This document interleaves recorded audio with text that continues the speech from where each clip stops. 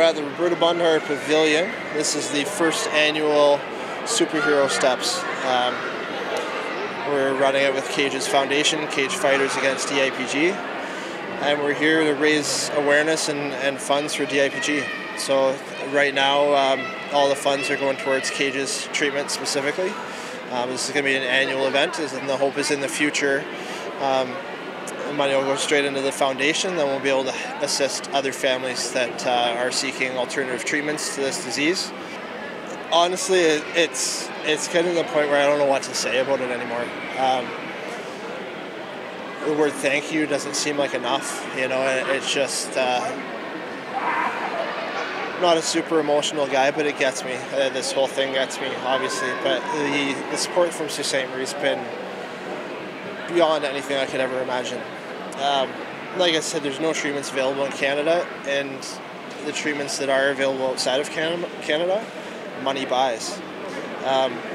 So thanks to Sault Ste. Marie, we've been able to give Kayge the best of the best treatments so far, and money hasn't been an obstacle for him receiving his treatments. So that's, you know, as a dad and my wife as a mother, one of the scariest things is our lack of money going to be what makes the difference here in being able to treat our son's illness. So that was kind of a blow, you know, because it would have been. But thanks to our community, Sault Ste. Marie and Algoma, and outside of our community, that hasn't been the case. You know, there's a few months where we were close, but every month the community rallies behind us and they get it done. So we're doing the run. So we expect that to take a couple hours just for everybody to finish the 10K.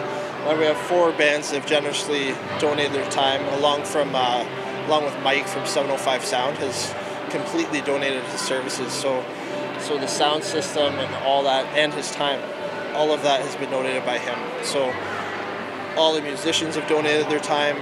The sound equipment and time has been donated. So we're going to have 4 awesome bands going starting probably around 4 o'clock. We're probably going to push it back a little bit to let people get back from the run.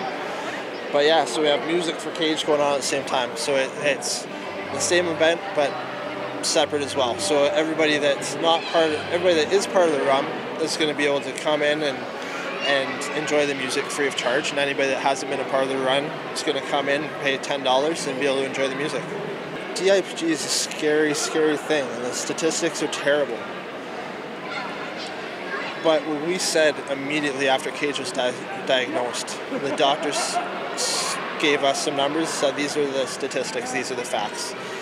And we looked straight back at them and we said Kayge is not a statistic. There's always got to be a first. You know, somebody, somewhere, sometime is going to beat this thing. We have no reason to believe still that that's not Kayge.